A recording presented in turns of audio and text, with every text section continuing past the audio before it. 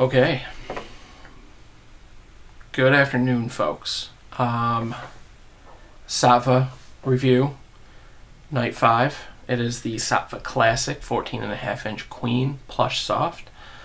I've got a couple of little video clips of the firmness of the mattress and some pictures to share with you, as I had promised in yesterday's video. So I need to come clean on something.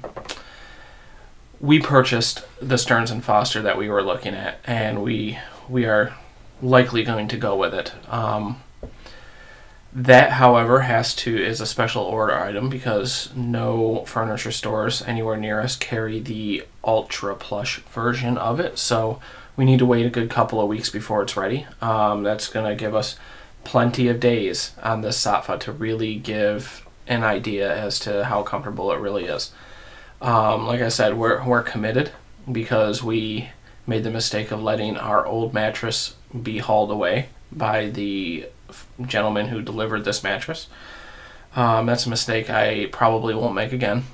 And when we get the Stearns & Foster, I'll set it up and we'll give it a couple of days, and then I'll be able to compare and contrast side by side how we're looking. Because remember, the key here is that the Stearns & Foster comes in at a Stearns & Foster softness level of 8, which, if you flip that around, is the same softness level as the Saatva that we ordered, which comes in at a 3 on a scale of 1 to 10. So we'll see.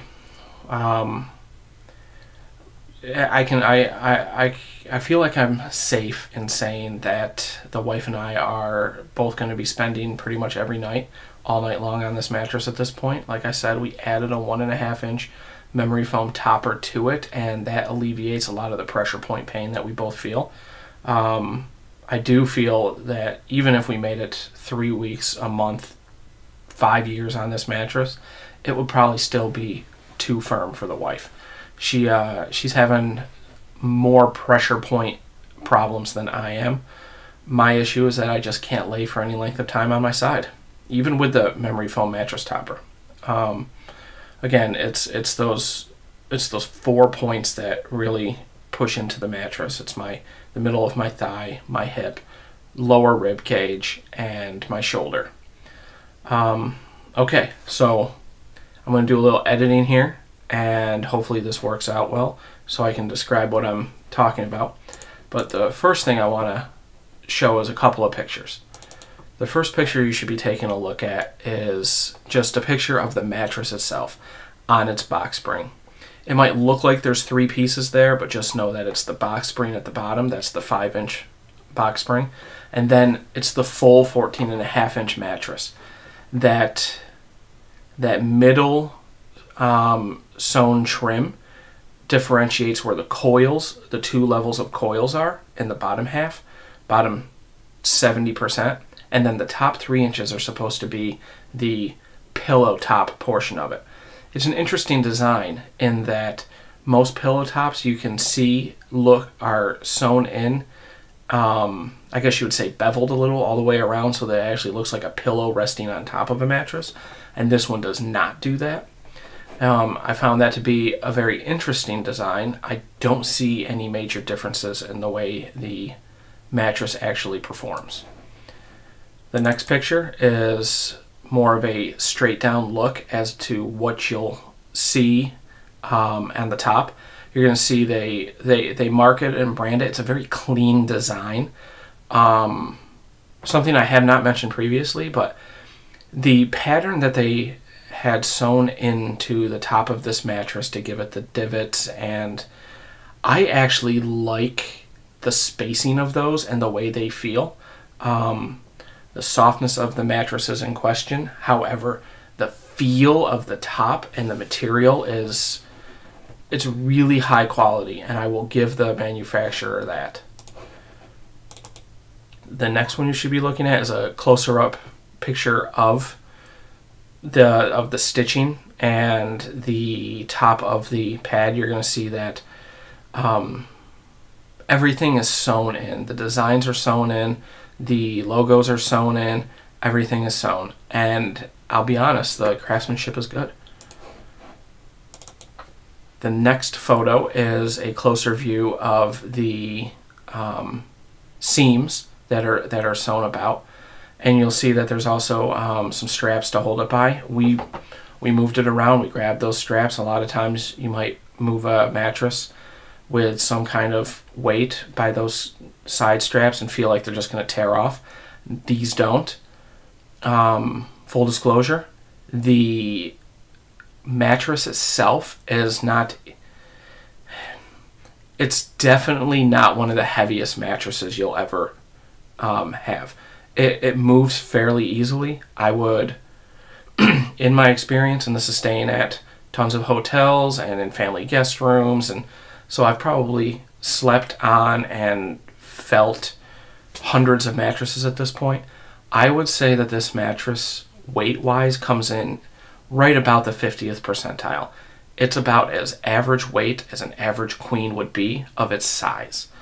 For comparison purposes, our king-size Stearns & Foster that was hauled away must have weighed 3 or 4 times more than this queen-size Saatva.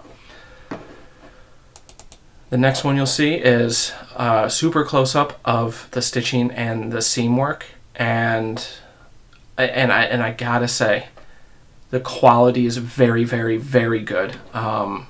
Definitely an A+ grade on that. Next, I took a picture of the mattress tag, and I don't really have any notes other than if you look right below my left index finger where it says model M37051, that 7051 number matches the next picture, which I'll put up right now, from the delivery card, which identifies the 7051 as the Saatva Plush Soft. So that leads me to believe that this is actually the Plush Soft. I know I had mentioned that I'm going to explore with the manufacturer what the chance is that we got something that we did not necessarily order, but I got to tell you, in this day and age, with a manufacturer of this size, with the volume that they do, for their built-in quality controls at their manufacturing plants, to not be able to catch an accidental mattress sewn in tag and the delivery tag being wrong at the same time, the chance of that is so low that I'm just led to believe that this is in fact the soft. So we'll see as we add more days in on it. And now what I'll show you is just some video. One thing you'll note is that I am pushing down with a lot of weight.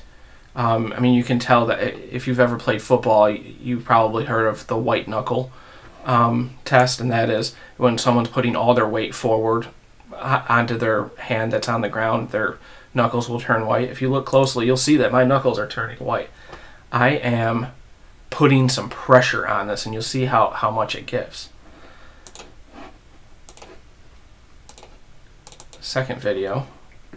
Now what I'm doing is I'm just using some pressure points here. Like you can see how much it moves when I'm sitting on it, and with my elbow when I push into the mattress. And you can see me sit on it again, and you can see it does have some give. And those edges, upon further inspection, as I look at it, those edges are not the firmest, despite the fact that they're supposed to be firm edges. Okay, so those are some of the pictures of the quality of the mattress and the bounce in the mattress. You know, I've talked at length about the pressure point pains and whatnot, but I will say this much. The quality of the mattress is very good. It just might not be the right mattress from a softness level for us. You know, and I can't fault the manufacturer for that. Like I said, I'm going to update every single night that we sleep on this for up to a month, up to 30 days, depending when the Stearns & Foster comes in. And then what I'll do is I'll also post a couple on the Stearns & Foster and compare the two, because then you'll be comparing. a lower cost online luxury mattress with a higher cost mattress that you can only buy from retailers that is considered a mid-tier luxury. So they both use luxury in their titles. They both use terms like plush and soft and firm and medium, and they market against each other when it comes to being luxury mattresses. And I'll compare and contrast the two, because these two are supposed to be the same level of firmness, which is a 3 or an 8, depending on which way your scale goes. It's considered a plush or ultra plush, if you will. And we'll talk about that when that happens, whether that be in 7, 10, 17, 20 days. I'm not sure how long. But that's it for today. If you are watching this video and you do have any questions or comments, let me know in the comments section, and I'll try to answer them the best I can.